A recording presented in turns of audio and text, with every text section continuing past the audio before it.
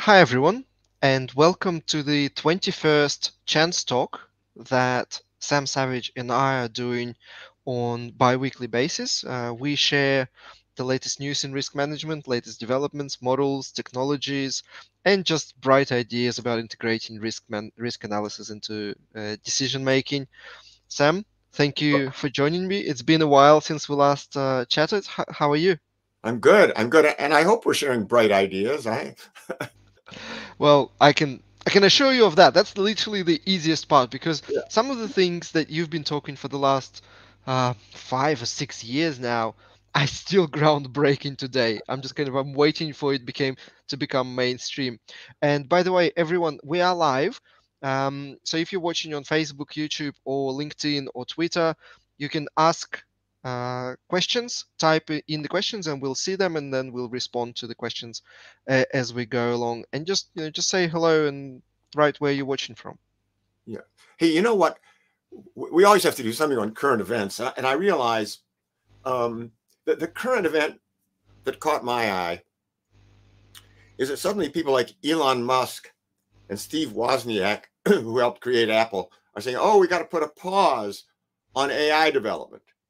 Um, my degree is in computational complexity.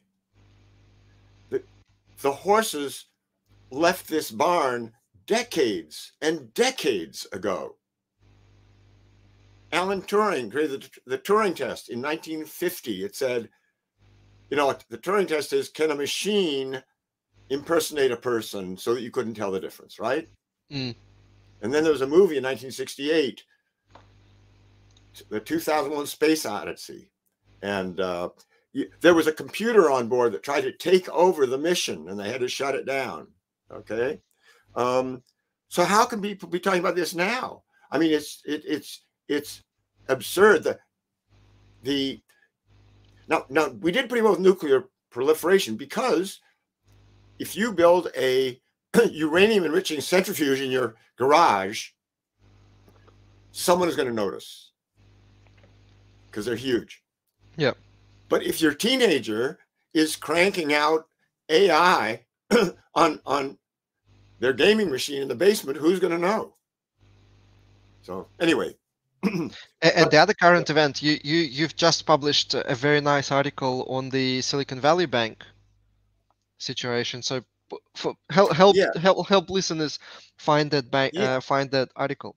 yes. So if well, actually, if you go to my LinkedIn page, I've linked to several of them because one article was done by Matthew Rafelson, who is our chair of financial applications.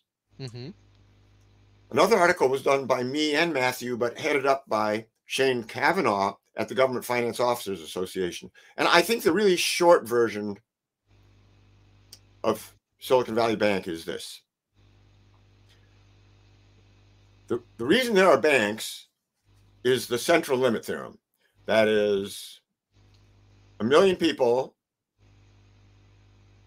put $1 in the bank. Now the bank has $1,000,000. Those people take the money out randomly, but they mostly leave it in the bank. The chance that all million people will take their dollars out at once is just negligible. So, in fact, the bank only has to keep 100,000 in the bank to cover that because of the central limit theorem. And then that means they invest the other 900,000, make money on it. Okay, here's another bank. Instead of a million customers with $1 each, they have one customer with $1,000,000. That doesn't work because the one customer takes their money out, they need all their money. The bank can't go invest that. So there was a double whammy at Silicon Valley Bank. The first whammy was that where they had invested all their money was in long-term bonds whose value decreased when the Fed started cranking up interest rates.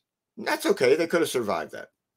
But the other problem was, and this was exacerbated, they did not have a very diversified clientele.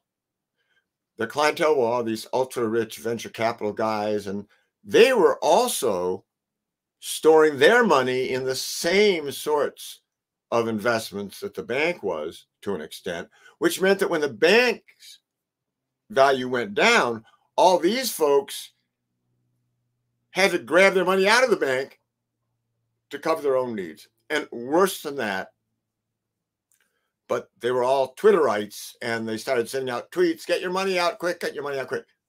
So it all came out at once, and that's all she wrote. How endemic this is, I mean, we know there are other issues because of interest rates going up. And I mean, hey, you're in Switzerland now. Well, how about the huge Swiss bank that went under? That's a surprise. Yeah, for sure. But, I think we should talk about some work that I'm doing with a couple folks from our organization on, I think I'm going to call it modular risk management. Right? And what do I mean by modular? By modular, I mean you can do the pieces separately and then put them together like Lego blocks. Oh, no, that's what we'll call it. We'll call it Legoland. Yeah. Lego sip. Actually, well, those sips are the Lego blocks. Yeah. Hold on. Wait, maybe I should start with that slide, actually. That's just a minute. Let me share a slide. Because this is really... I'll say hello to Nada and Simon who are watching us, and other guys from LinkedIn. Say hello as well. Don't be shy. Okay, so I'm ready. I'm ready to share my first slide here. Perfect. Let's have a look. So we will call this fair in Legoland. I went out and actually bought a Lego font so I could type fair in a Lego font. And this work is done with John Button and Eng Wee Yo. They are both volunteers of the nonprofit. So Eng Wee Yo is assistant director of factor analysis of information risk, FAIR, which if you haven't heard about it, we are going to define it. And John Button is our chair of risk strategy. And I'm sure that somewhere on ChanceTALK, we've talked about the difference between sandcastles and Lego blocks, no doubt. We have briefly, yes. Yes. And what is the issue here? The issue is that you can add up averages, but averages alone are not risk. Risk involves not just the average, but things off in the tails of the distribution. And SIPs that you add up the entire distribution. So let me switch now to another slide. I think I don't mind having people see what's going on underneath there. Okay, so let's talk about standards for risk management. And the American Society of Mechanical Engineers has this flawed definition of risk. Risk is the likelihood of failure, LOF times the consequence of failure. And this I know you've heard from me.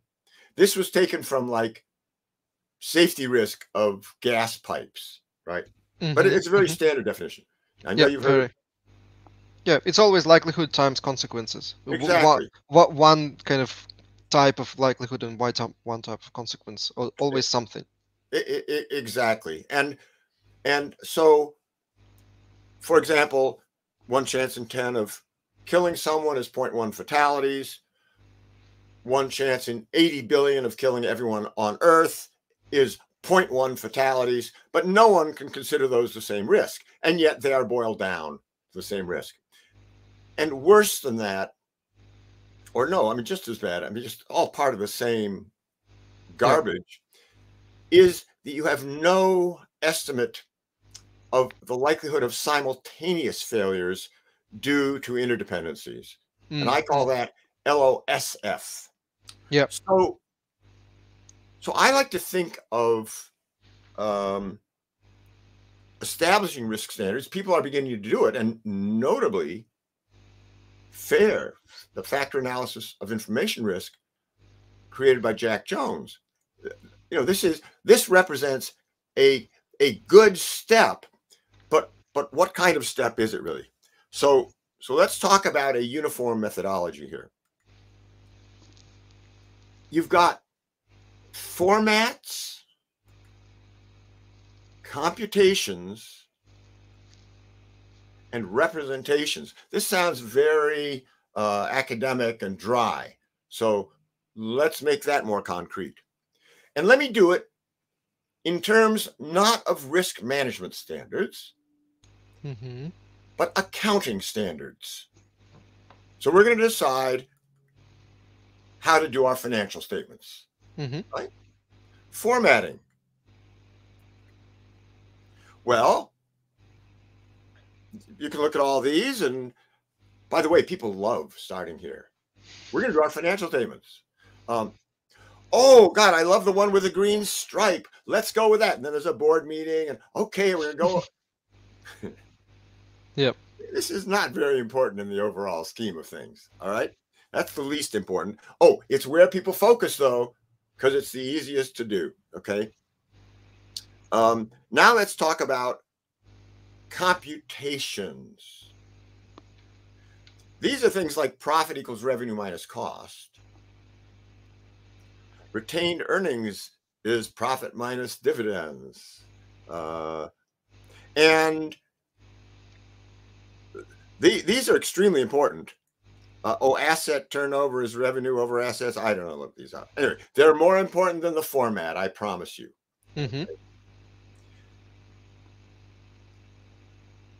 Before I get to representations, this is where FAIR fits.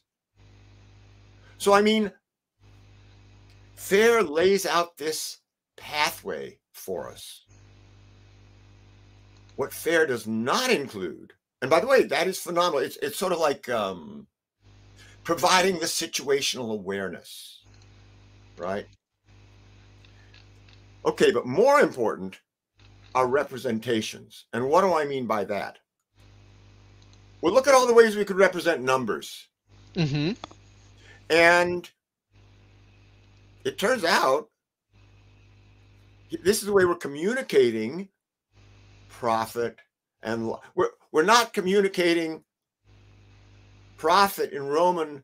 We're not, profit in Roman numerals, and costs are in these little things up here with those things. We're not. No. We've actually settled, and we did this a long time ago. We settled on Hindu Arabic numerals. That was not an easy thing to do. And I'm sure you've heard me rant and rave about how, Fibonacci brought these things to Italy in 1199. And, he said, I got this, because he'd studied with the Arabs in Algeria, right? And so, he's saying, I got this great new way to communicate and calculate numbers. And of course, like in Italy in 1199, 80% of the people are saying, what's a number? But the accountants and the banking regulators know, and they're saying, can't you see we're busy? We have only 6 days to add up this column of Roman numerals. And when Fibonacci says, but my way is so much faster, they say, hey, screw you. We bill by the hour. So they outlawed Hindu Arabic numerals in Florence, like even 100 years after Fibonacci or more. Anyway, so that's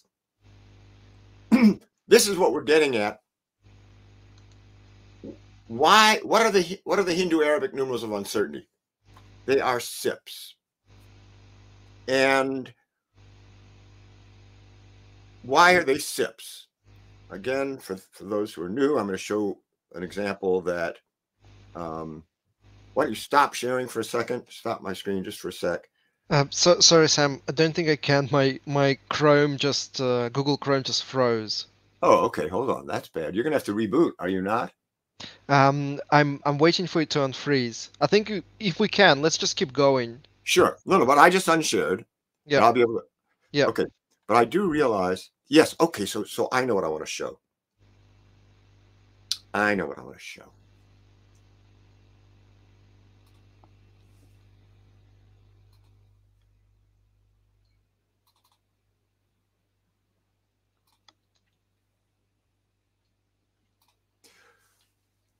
Okay. Oops. Wait a minute. No, I've shared a screen now, but people can't see it. Yeah, I'm gonna try and hold on. I'm gonna try and reload very quickly. Okay.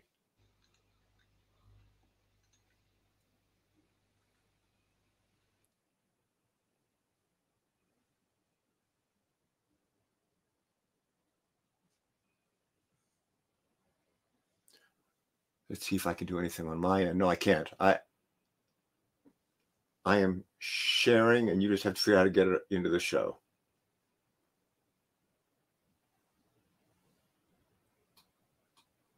Okay, I'm back. Okay, there we are. Good. Okay, so let's talk about the Hindu Arabic numerals of uncertainty. And I realize I need to turn on my magnifying glass. Give me just a second here. Mm-hmm.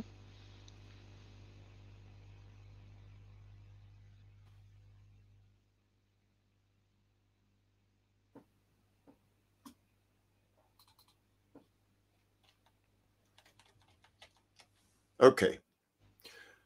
So I'm sure this crowd is familiar with Monte Carlo simulation. Monte Carlo simulation just means don't use one number. Use, say, 10,000 numbers. Why not? 10,000 scenarios of some future Right. Like if situation. I'm rolling a die. Yep. If I'm rolling a die, let me roll it 10,000 times and not use the single average die with 3.5 dots. That's all it means. So, Yep.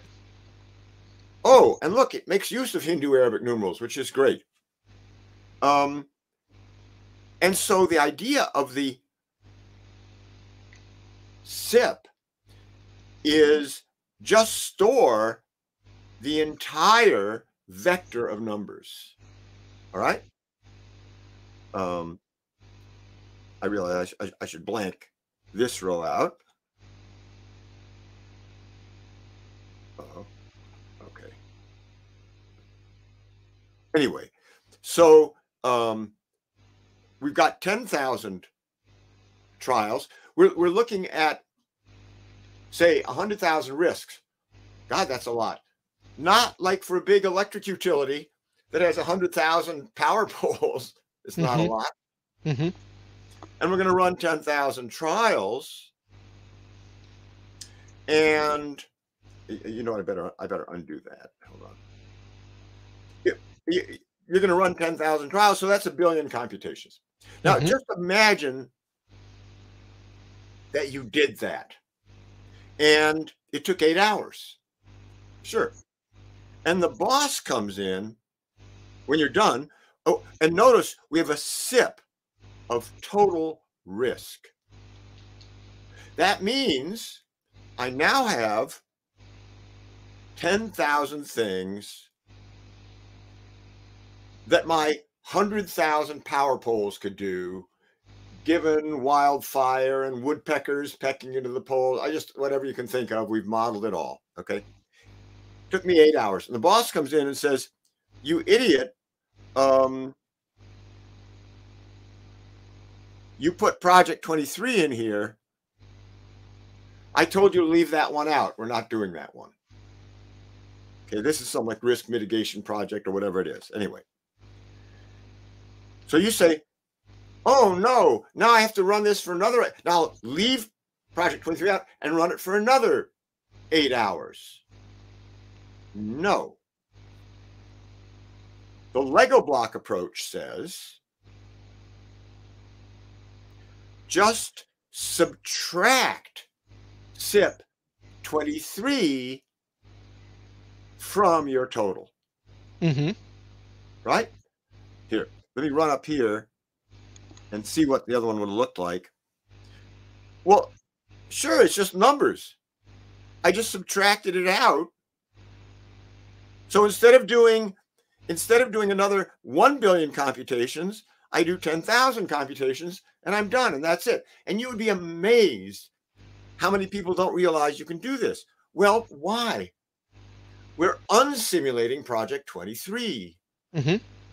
But wait a minute, I thought simulation was like virginity, a one-way street. No, no, not with SIPs. Yeah, yeah.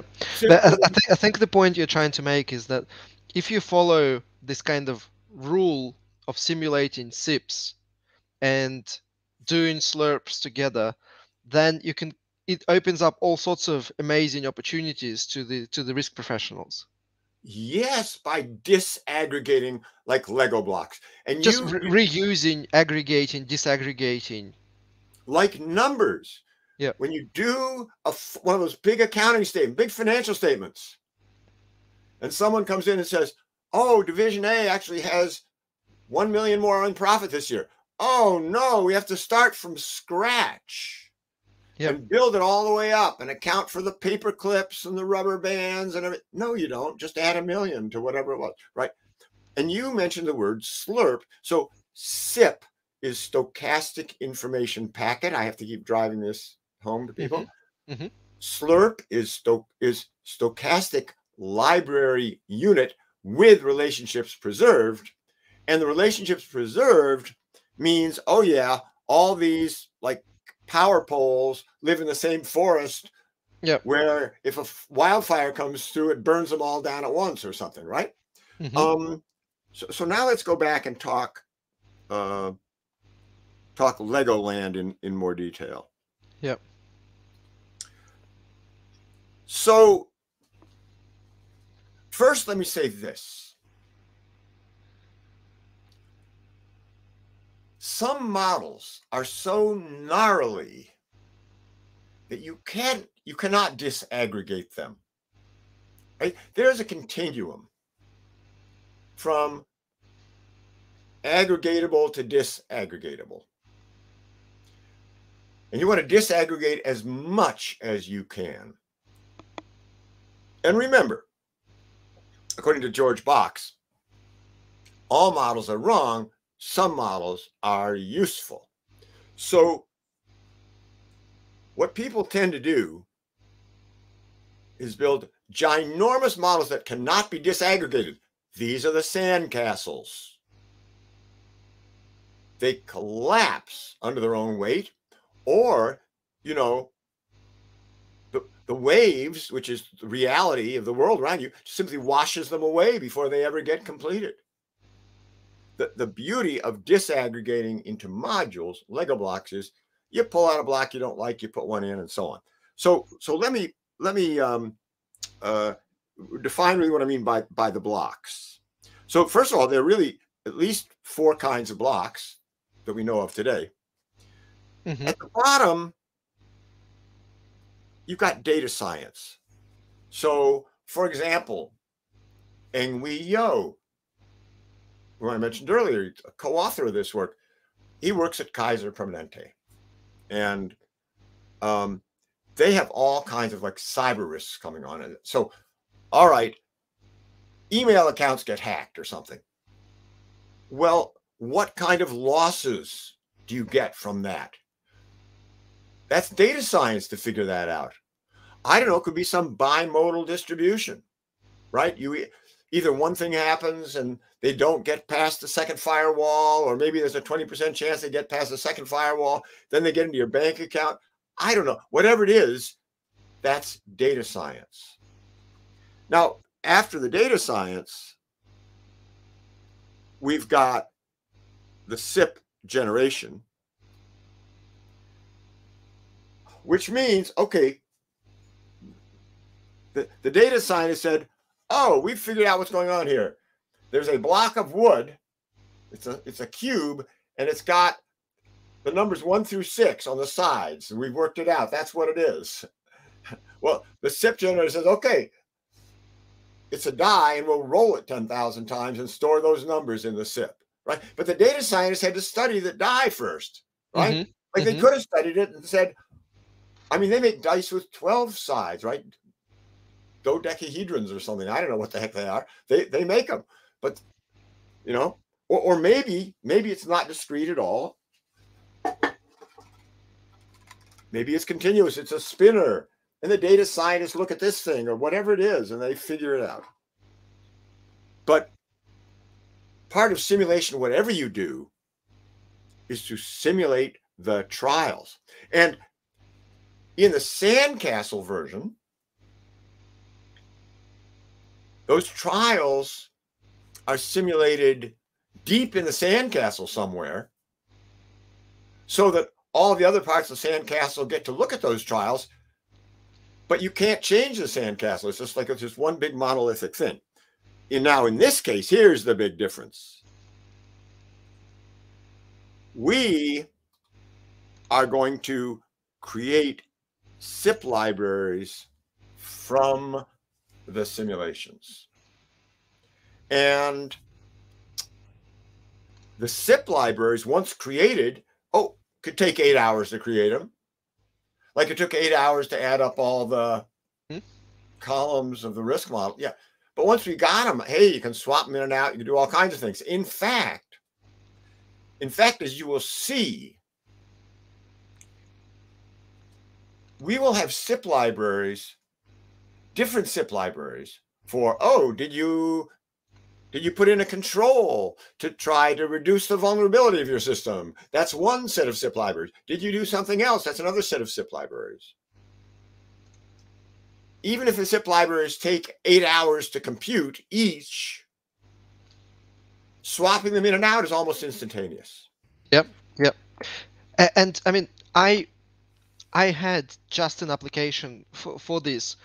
Every year, the strategy team would forecast and purchase a lot of external analysis to come up with the kind of the corporate interest rate forecast, foreign exchange interest forecast, oil forecast, some of the macro parameters that are used in every single decision model throughout the year. And these are updated a couple of times a year, whenever something significant happens.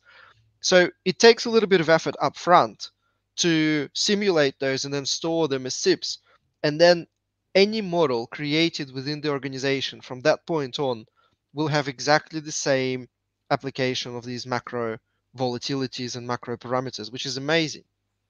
Well, and let's parse the word same. All right? Mm-hmm. Let's do your interest rates. Here's another way to do what you said that would be completely bogus. Everybody says, we think interest rates are going to be log normal, and we're all going to use the same distribution of log normal interest rates, and the mean is 3%, the standard deviation is 1%, whatever the heck it is, right? Mm-hmm. So we're now, every division, every part of your company, using the same distribution of interest rates. Yay. Not even close. That's like saying, sure, we're going to model interest rates by rolling a die. Yeah. We've all got the numbers 1 through 6. 1 through 6%. Great. But every division is rolling a different die. Yep. So your division has a 6% interest rate when mine is a 1%. No. The SIP locks that in within what we call the CPO's office, the Chief Probability Officer's office. You need a CPO for this very reason. It's a new concept. I mean, the Chief Risk Officer could do it. I mean, usually does that. The Chief Financial Officer could do it. I don't know, but head of strategy could do it. You need it. And one other point, now that you're talking there, is because once you have it, and let's stick with 10,000 trials.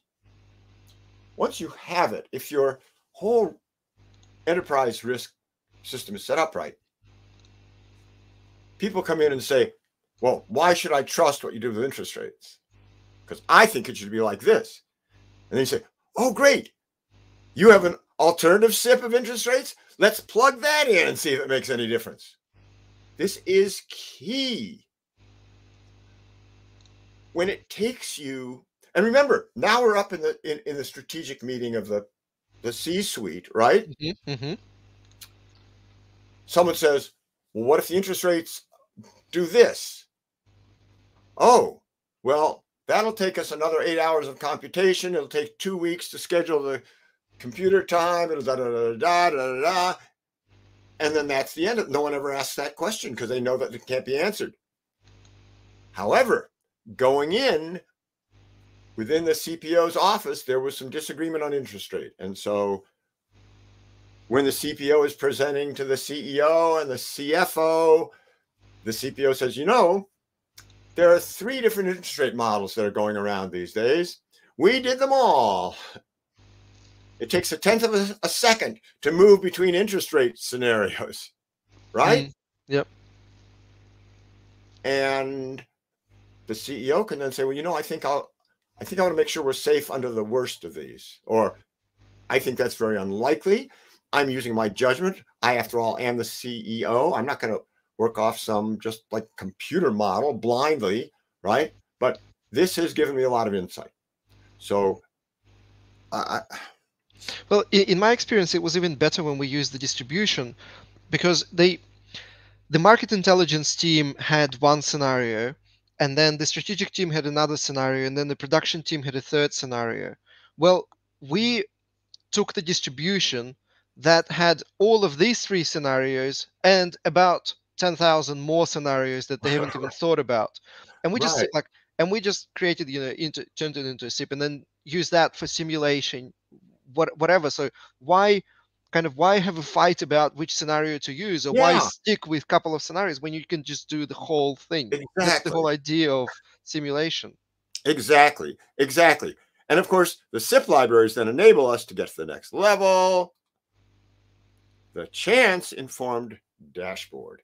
And again, there's an acid test to find out if you're in the chance age or not. And that is, can you estimate the chances of something? So let me show you a chance informed dashboard. And then we'll work our way backwards from this. So notice that everything looks like a little Lego block. And we have sales, service, and supply chain are our 3 business units. And, well, actually, let me dig down a little more into the Lego blocks.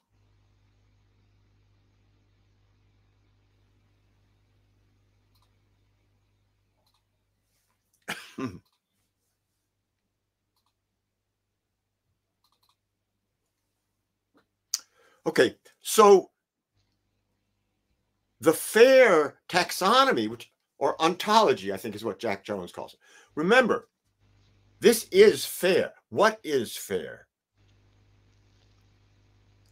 FAIR is like an accounting standard. Profit equals revenue minus cost, although it's risk equals, the frequency of events times the magnitude of an event. That's the basic unit, which all builds up. And so in reality, what I'm showing here could be linked to other files. We're going to come back to this in a minute, but I want to show you the basic FAIR ontology, which is, you have events per year. And in this example, we're going to have an average of 6, and they're Poisson distributed, but it could be anything.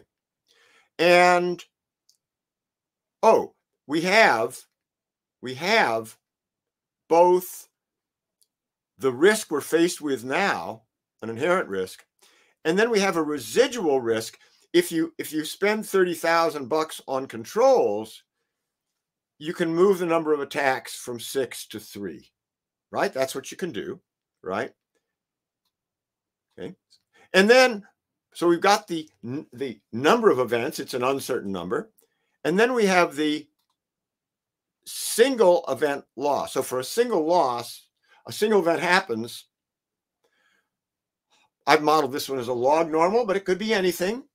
And a log normal is defined in terms of, 50% of the time it's less than 150 million, 90% of the time it's less than 250 million. That's the inherent risk. And if we spend $25,000, oh no, let's make these millions, spend 25 million, then you get it down to 100 and 200. Now, in the fair ontology, these two things in effect get multiplied together to get to total risk. And by the way, let me show you here. So first of all, we're looking at the sales division, but I've got these things for the service division, right? Everything changed. I've got it for the supply chain division. Let's go back to sales, however. So now if you think of the basic LOF, risk equals LOF times COF, you blindly think, oh, I just multiply these risks together. No. Let me show you why that doesn't work.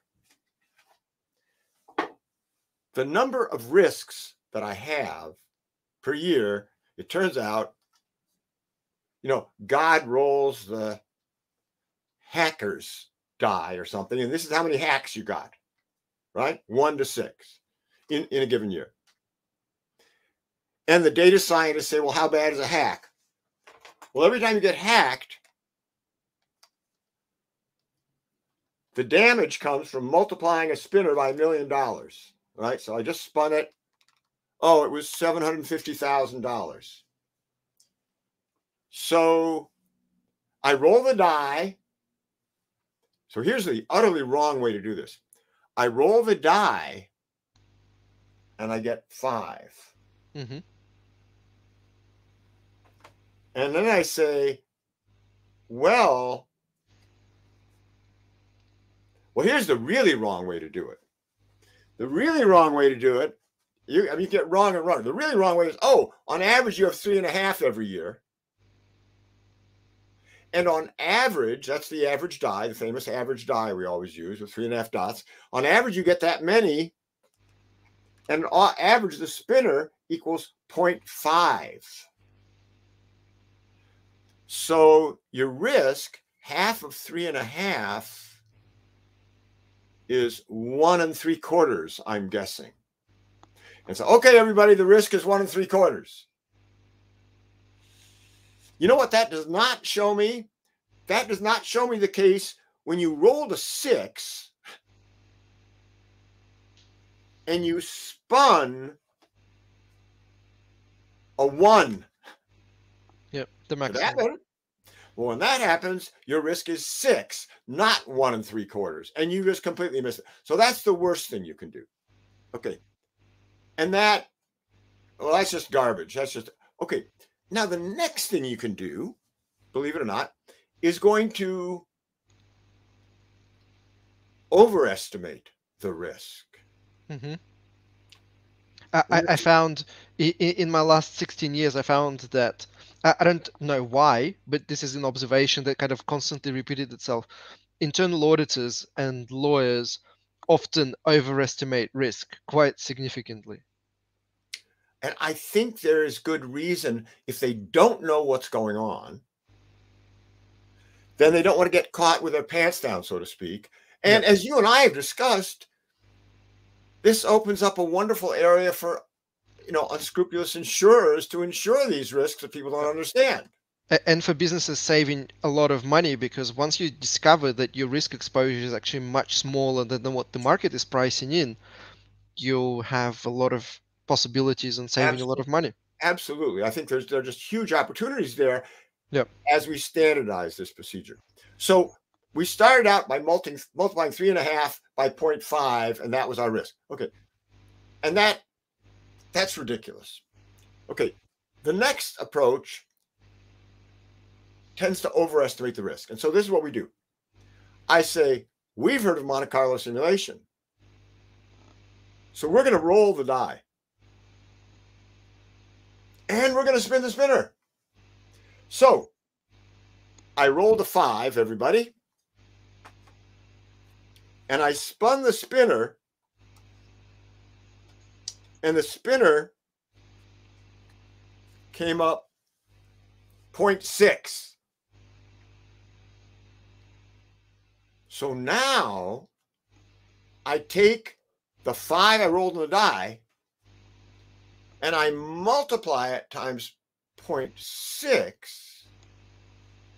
which gives me 3. So now my risk was 3. Now I roll the die again and I get a 4. And I spin a 0.2 and my risk is 0.8. Yep. This seems reasonable. I don't know. Anyone want to hazard a guess as to why this is wrong? Alex, do you even know what we've missed here? We've missed something very important. And by the way, where we are now is where a lot of risk systems are. They're still doing it the way I just told you, which is going to overestimate the risk. Do you mean that they estimate the same consequences for every occurrence, even though each occurrence is independent, or yes, something else? Yes. Hold on a second. Remember, I rolled a 5. Yep. 5 different events. 5 occurrences. Independent events. 5 independent events. And I said, oh, it's 0.6 for each of those. But that's not true. Yep. If I roll a 5, I need to spin the spinner 5 times. 5 times. Yep. That is computationally difficult. But if I don't, so why is that so important? Well, if I do a single spin has a uniform distribution. Yep. A huge amount out in the tails. But this would apply to any distribution. If I do it 5 times, the distribution centralizes due to the central limit theorem. I get less stuff in the tails. Yep. Okay. Here now is, where a miracle occurs. Tom Keelan and his metalog. And so the metalog is this way of really representing any distribution. And Tom and I together figured out how to represent arbitrary sums of risk events. And for example, that is being used in this very version, by the way. So if we, let's see, where do I have trial numbers on here? Hold on. Oh no. Right. So let me just say something here. I don't want to run the trials at this point, but the number of events, the average risk events is 6, right? But that means it could be 1, it could be 2, it could be 8, it could be 3.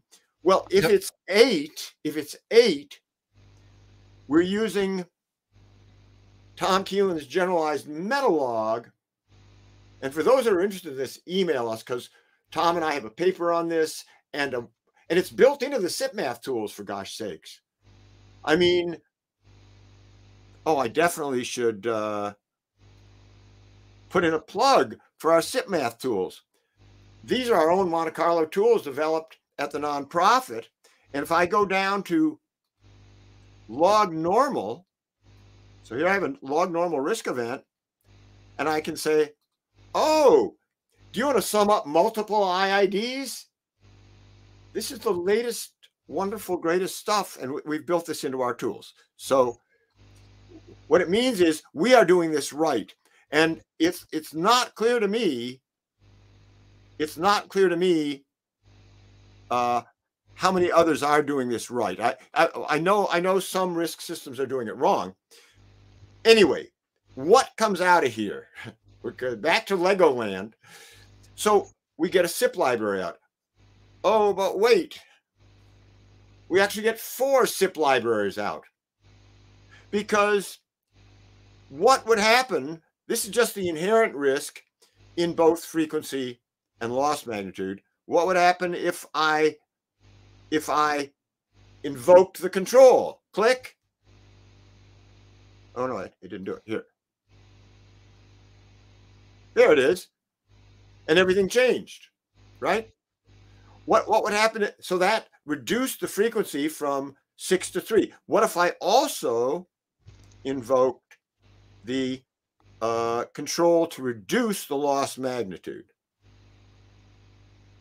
Okay, so then every time I do this, I get a different SIP out. And that takes me back to this dashboard. I've got sales, I got service, I got supply chain. And on the right,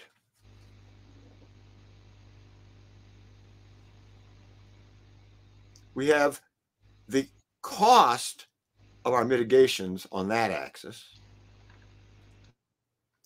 We have the risk on the y-axis.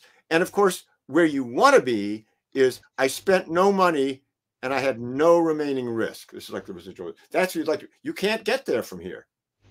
There is no way to get there. But now you can see, looking at this graph, that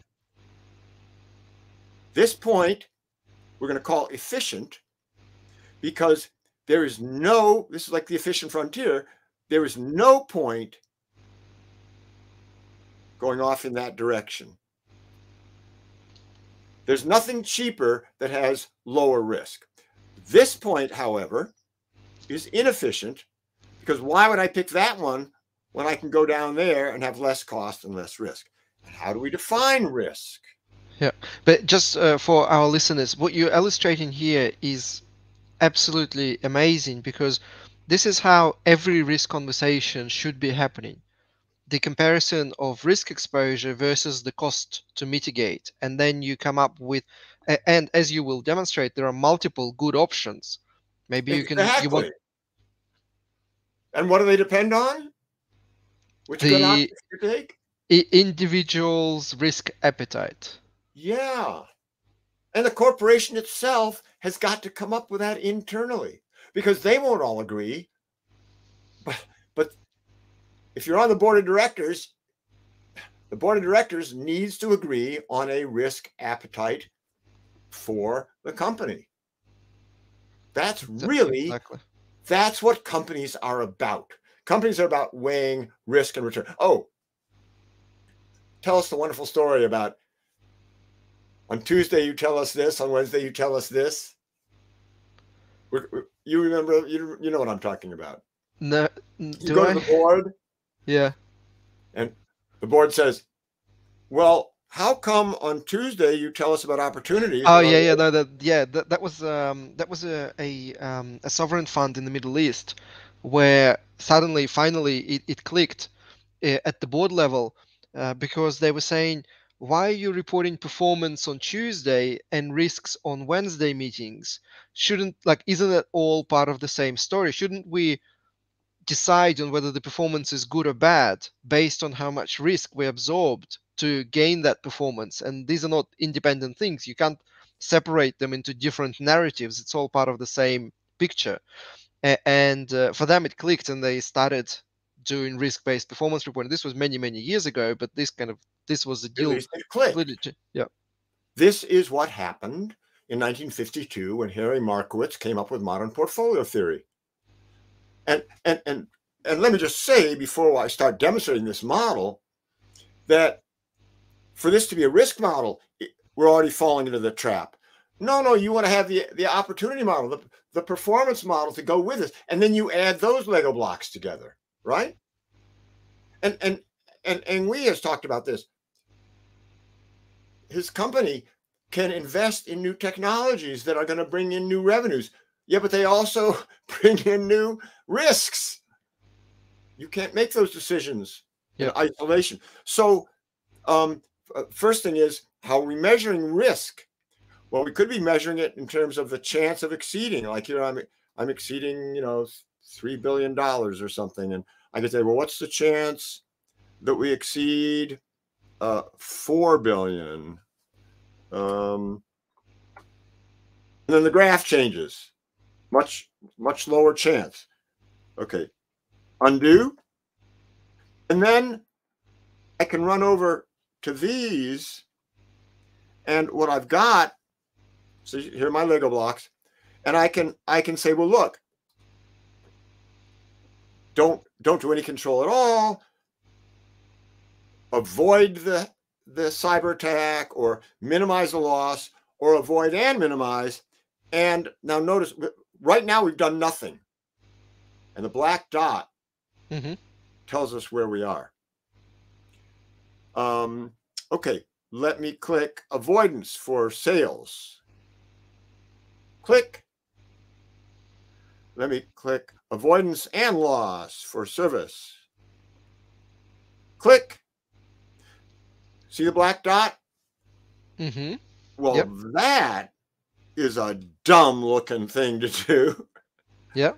Look at all the money I spent. That one over there, right? That one is cheaper and safer both. Yeah. This is not efficient. And just to remind you one more time, this graph looks different in modern portfolio theory for Harry Markowitz's risk and return of an investment. It's just flipped upside down, by the way. I mean, I chose to do it this way, but you could graph this however you wanted. In terms of stocks, though, I just want to point something out. So let's imagine that we're investing in stocks. And in this case, this dimension is like the increasing average return of your stock. And this is the increasing, or your portfolio, right? And this is the increasing risk of your portfolio. And it's swapped around. The axes are different, but okay. But let me remind you, a point anywhere along here, if I wrap string around this, is an efficient point. A point over here is inefficient, or we would just say, just plain nuts. How about a point out here, everybody?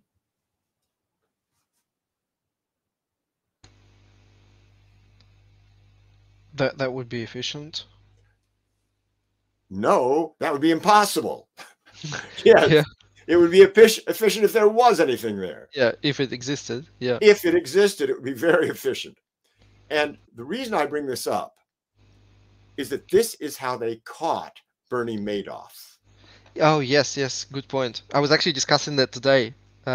He was caught because somebody tried to replicate his strategy and basically came to the conclusion it was impossible. Yes. But they can even plot it on the graph. That people in portfolio theory, in investments, finance, they know these graphs, right? Absolutely. Okay. So that's probably it for today. We will be publishing this a number of ways. It'll be out on our website. I don't know where we're going to. John and Engui and I are thinking about how to publish this. We're really writing it up. I hope ChatGPT is helping you. I love ChatGPT. Me too. I love it so much. I got D's in 3 of my 4 years of high school English. Man, ChatGPT would have changed my life. Yeah. And in terms of it's being scary, I'm not saying we shouldn't be afraid. I'm just saying we shouldn't stick our heads in the sand. But the people who learn how to live with this are going to be the people who survive, right? Now, look, do visit my LinkedIn page to see some of these. Our blog page currently has something on Silicon Valley Bank at the nonprofit. Yeah, at the portfoliomanagement.org. Probability management. Oh, sorry, of course, probabilitymanagement.org. Let me just show that. But bottom of the screen. Yes. and these things are happening fast. So we're updating the website to bring in the other article as well that was written by Shane Kavanaugh. There's several things where things are swirling around, and there's a lot going on these days. Let alone our stuff from the Military Operations Research Society, which is also very exciting. So wonderful to see you all, folks. Stay in touch. Thanks, Sam. See you in 2 weeks. And Bye-bye. make sure you don't miss the next webcast. Thanks, All Sam. righty. So long. Bye, everyone.